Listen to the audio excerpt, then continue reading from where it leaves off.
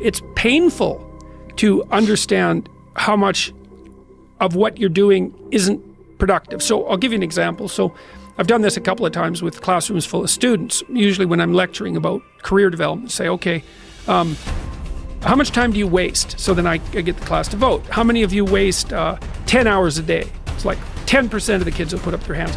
And it's interesting because I don't define what constitutes waste.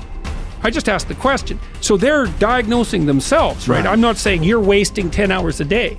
I'm just asking. It's like, given your own attitude, how much time are you wasting? 10 hours a day. It's like 10% of the people put up their hands. Well, when you get to like 6 hours a day, 80% of the people put up their hands. So then we do the arithmetic. It's like, because I like doing arithmetic with people. People hate arithmetic, but I like doing it. It's like, okay, 6 hours a day. It's 42 hours a week. So let's call that a work week, 40 hours a week. So that's a work week. Let's say, what's your time worth? You're a university student. Well, it's certainly worth minimum wage, because obviously, but it's worth way more than that, because if you spend a productive hour when you're 20, then you gain the benefits of that hour for the rest of your life. So there's the compounding effect of time spent when we were young.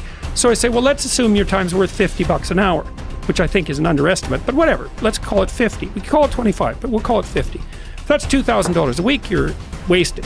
It's $100,000 a year. It's like, how much better would your life be if you weren't wasting $100,000 a year? It's like, what is that over 40 years? $4 million. It's like, you're rich. You don't even know it. Quit wasting time. By your own definition.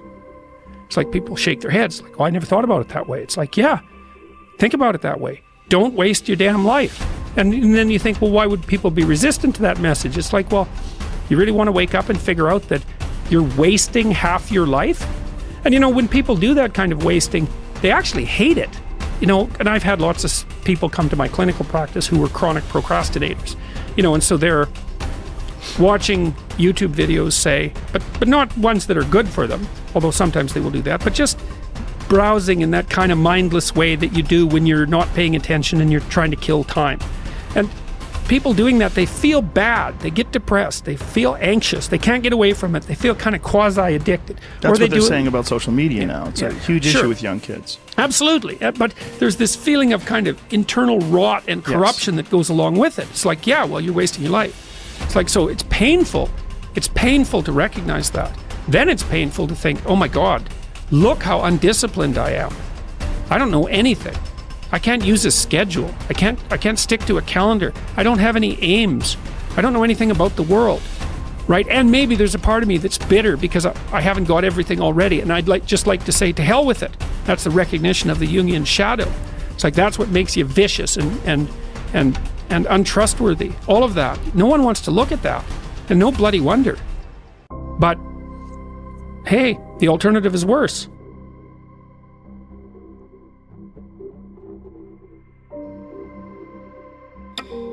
I hate it when I see young people wasting their time, wasting all this technology got, just sitting around in this world that's been created for you, that everything is instant. You all have stuff at your fingertips that can make you great. But if you could combine your technology with your parents and your grandparents' work ethic, you could be rich, man. But you cannot erase the work ethic part. There is no getting around. Ain't no elevator to the top. You got to take the stairs. The elevator don't go to the top, man. Not in the world of success. You got to take the stairs. Y'all got to start getting gritty, man. You got to develop some dog in you. Most of this generation quits the second they get talked to. You did this wrong, or they get yelled at. It's so easy to be great nowadays because everybody else is, most people are weak.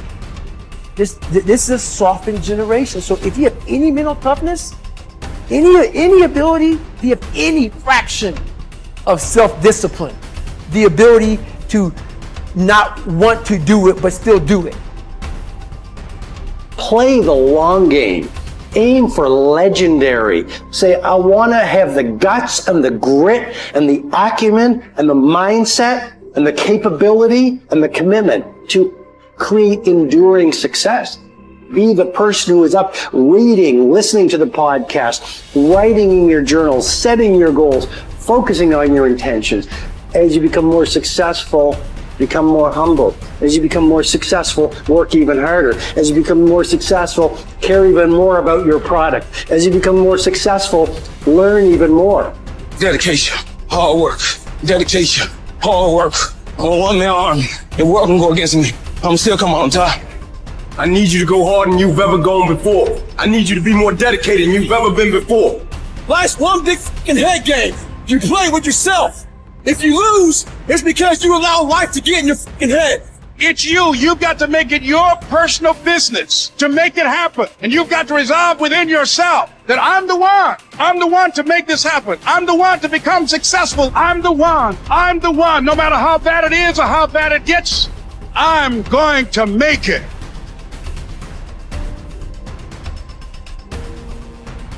I must say a word about fear. It is life's only true opponent. Only fear can defeat life. It is a clever, treacherous adversary, how well I know. It has no decency, respects no law or convention, shows no mercy. It goes for your weakest spot, which it finds with unnerving ease. It begins in your mind, always, so you must fight hard to express it. You must fight hard to shine the light of words upon it. Because if you don't, if your fear becomes a wordless darkness that you avoid, perhaps even manage to forget, you open yourself to further attacks of fear because you never truly fought the opponent who defeated you. What man actually needs is not a tensionless state, but rather the striving and struggling for a worthwhile goal, a freely chosen task. What he needs is not the discharge of tension at any cost, but the call of a potential meaning waiting to be fulfilled by him. Mankind was apparently doomed to vacillate between the two extremities of distress and boredom. In actual fact, boredom is now causing more problems to solve that distress. And these problems are growing increasingly crucial, for progressive automation will probably lead to an enormous increase in the leisure hours available to the average worker. The pity of it is that many of these will not know what to do with all their newly acquired free time. Life is not primarily a quest for pleasure, as Freud believed, or a quest for power, as Alfred Adler taught, but a quest for meaning. The greatest task for any person is to find meaning in his or her life. Frankl saw three possible sources for meaning: in work, doing something significant; in love, caring for another person; and in courage during difficult times. Suffering in and of itself is meaningless. We give our suffering meaning by the way in which we respond to it. At one point, Frankl writes that a person may remain brave, dignified, and unselfish, or in the bitter fight for self-preservation, he may forget his human dignity and become no more than an animal. The meaning of life differs from man to man, from day to day, from hour to hour. What matters, therefore, is not the meaning of life in general, but rather the specific meaning of a person's life at a given moment. To put the question in general terms would be to the question posed to a chess champion. Tell me, master, what is the best move in the world? There simply is no such thing as the best or even a good move apart from a particular situation in a game and the particular personality of one's opponent. The same holds for human existence. One should not search for an abstract meaning of life. Everyone has his own specific vocation or mission in life to carry out a concrete assignment which demands fulfillment. Therein he cannot be replaced, nor can his life be repeated. Thus, everyone's task is as unique as is his specific opportunity to implement it. As each situation in life represents a challenge to man and presents a problem for him to solve, the question of the meaning of life may actually be reversed.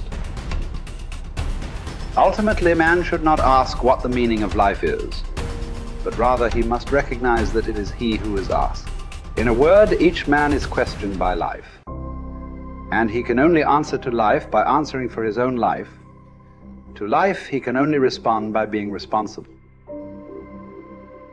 The way in which a man accepts his fate and all the suffering it entails, the way in which he takes up his cross, gives him ample opportunity, even under the most difficult circumstances, to add a deeper meaning to his life, it may remain brave, dignified, and unselfish. Or in the bitter fight for self-preservation, he may forget his human dignity and become no more than an animal. Here lies the chance for a man either to make use of or forgo the opportunities of attaining the moral values that a difficult situation may afford him. And this decides whether he is worthy of his sufferings or not.